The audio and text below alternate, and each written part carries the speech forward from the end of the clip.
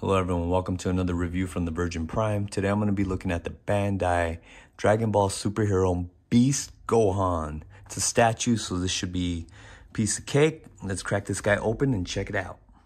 Alright, so this is what it's packaged inside the box. It's got protective plastic, looks like it's in good shape, protect that nice hair. And it's got its stand right here. So it looks like the Cell Max. I think he's one solid piece. You don't have to connect anything, so he's just basically ready to go once I take this off. So let me cut this tape off and we'll get him open and check him out. All right, so here he is in all his glory. He looks cool. That hair is it's amazing. Look at that.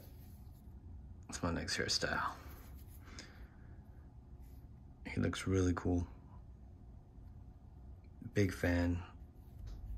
I wish these guys came with like fireball effects or something, but those are the higher priced up statues that you can probably get.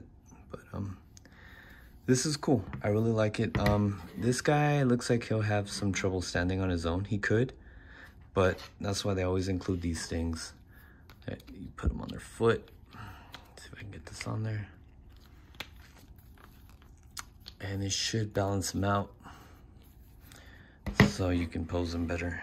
Well, not pose him, but just leave him be. He's a statue. Not much to him.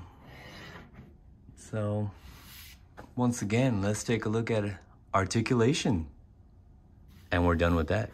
So yeah, he's a statue. He's just gonna stay in this mode, in this position, for the rest of his beautiful life on the shelf, collecting dust, but looking pretty fly.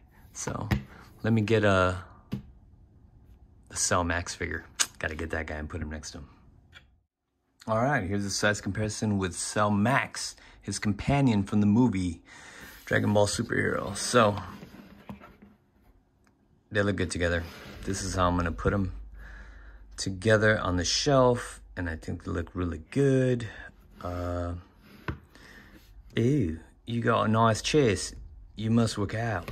Yes, I do work out. You must be... Oh, Natty, that's right. Oh,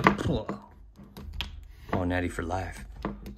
Don't do steroids. It's bad for you.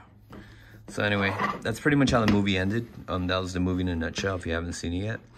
But, so yeah, let's get this guy out of here. But this is a cool figure. I mean, statue. My bad. It looks good.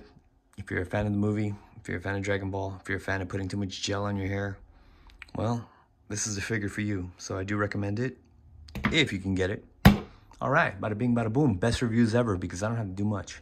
Thank you all for watching. I'll see you on the next one. Bye.